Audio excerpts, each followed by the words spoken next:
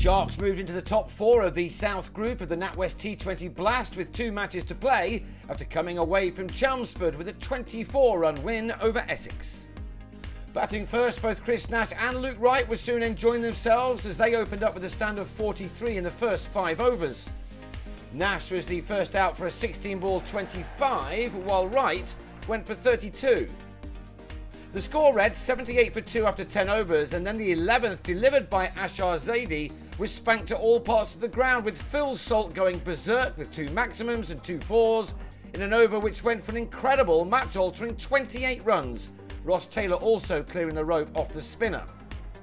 Salt was out for 33, Zaidi with the catch off Ravi Bopara, which had the Sharks on 106 for 3 in over number 12.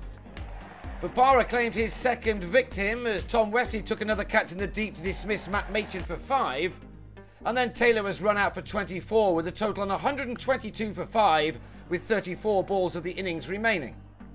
That the Sharks ended with 200 runs on the board was largely down to a rapid finish, with Chris Jordan and Craig Kachopa both finding the middle of their bats to very good effect. 40 runs came off the 17th and 18th overs combined, with Jordan producing a thrilling innings of 45 off 21 balls. Kachopa was out for 18, but the Sharks were still able to get to 200 for 6 from their 20 overs. In reply, the Eagles lost Nick Brown early, but Wesley and Daniel Lawrence pushed on, taking 54 runs off the 6 overs of power play to lay the platform for a chase of this magnitude. There was the prospect of a thriller ahead, with both batsmen going along very nicely indeed. It was left to Jofra Archer to get the breakthrough, a slower ball too good for Wesley, who was legged before for 23. Will Beer then dismissed Lawrence the same way for 36, leaving it to Zaidi to try to make amends for that very expensive over.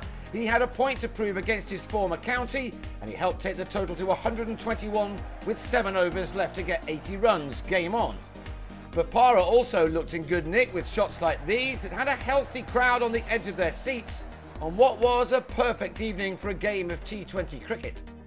Salt ran out Zaidi for 18, and then Bopara gave debutant Mustafizur Rahman the first of his 4 wickets, right with the catch.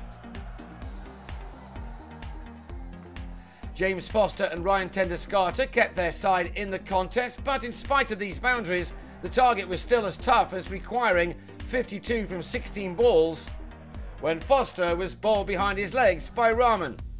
3 balls later, and the Bangladeshi had another reason to celebrate, Callum Taylor out for a duck. The Eagles' last hope now lay with Tenduscarter, who still had his eye on the prize, even though time was rapidly running out for his team. In the end, 35 runs were left to find off the last over, and Rahman did what he needed to do to finish with the excellent figures of 4 for 23, Essex ending on 176 for 8. That was some effort from a man who'd only just arrived in the country, he helping his team to a 24-run victory to see the Sharks move into the top 4 and qualification for the quarters now a real possibility.